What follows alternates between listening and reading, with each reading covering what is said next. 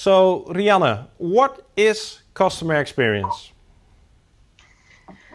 For me, customer experience is, before I answer that, I would like to share my favorite saying. My favorite saying is that people will never remember what you did or what you said, but people will only remember how you made them feel. So then coming back to your question, what's a great customer experience? It's those who are able to touch me in my feelings. And that doesn't always have to be a seamless or without mistaken process.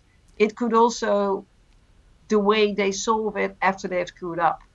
But always being aware of what the needs of the other person are, and being able to adjust to those needs, you in the end will touch me. And because you touch me, that's what I will remember. And that's why I will come back to you. So this video is just one piece of the puzzle. Check out some of the other videos to get the full picture. And if this is your first time here, I would love to have you to subscribe to the channel so we can keep bringing you more great videos like this.